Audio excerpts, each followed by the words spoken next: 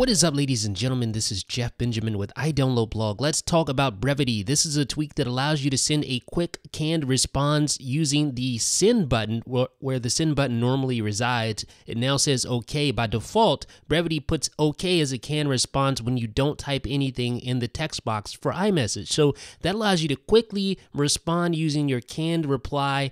Just like that, you just tap on the OK button in that instance. But if you want to change it, you can. You can change the canned response. And of course, if you just type in the message box, it will send whatever you actually type in like normal. But if you don't type anything in, it allows you to just send your canned response here. So that's a really cool tweak, because if you're always saying like okay, or if you're like me saying meh as a response to somebody saying something that you don't like, well, you can do that. But of course, you can go into the preferences and change up whatever you want the canned response to be. I have it set to write on. If I can get this type, I want to capitalize the R, so I'll just delete it and type it all over again.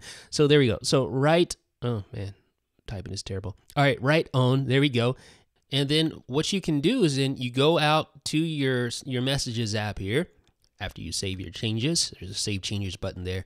And then you see right there in the message box, you see where it says write on, because that's too long to actually put on the button itself. You have an ellipsis there as a replacement. If it was like okay, it would put okay there on the button. But since write on is too long, it just puts it right in the text message box. And if you don't type anything in there, it'll send that canned response. So it's a pretty cool tweak, especially if you're always sending the same canned responses over and over. Brevity is an upcoming tweak that you're going to like. It's a shortcut for your messages. Let me know what you guys think in the comment section down below. This is Jeff with iDownloadBlog.